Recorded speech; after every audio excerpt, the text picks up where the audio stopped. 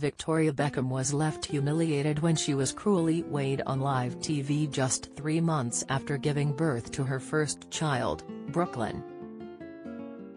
The former Spice Girl was seemingly pressured into stepping onto the scales by presenter Chris Evans, who bizarrely asked to check her weight during an interview in May 1999 on the Channel 4 show, TFI Friday. Wearing a pair of black trousers and corset top, Victoria beamed as she headed to meet with Chris, who jokingly introduced her as the future Queen of England. Soon-to-be husband David Beckham was watching in the wings as she was grilled over the footballer's recent FA Cup final win with Manchester United, but the conversation soon turned to baby Brooklyn.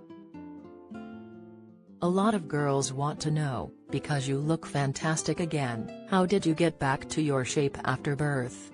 Chris asked Victoria, who looked visibly uncomfortable.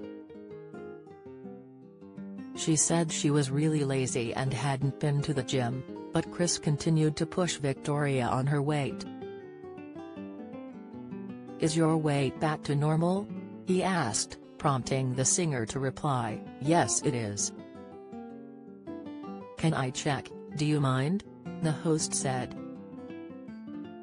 Stunned, Victoria exclaimed, "Oh no, you did this to Jerry, didn't you?"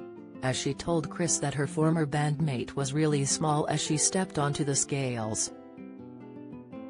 The camera then zoomed into the number on the dial, as the former Big Breakfast presenter said, 8 stones not bad at all, is it?"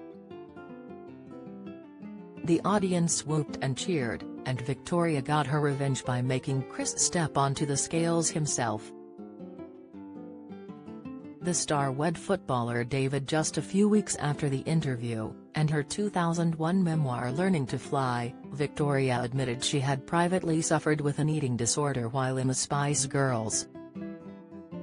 "I began living on vegetables and nothing else," she wrote.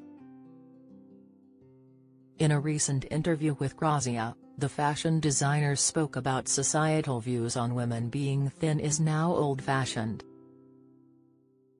"I think women today want to look healthy and curvy, instead," she said. "It's not about being a certain size.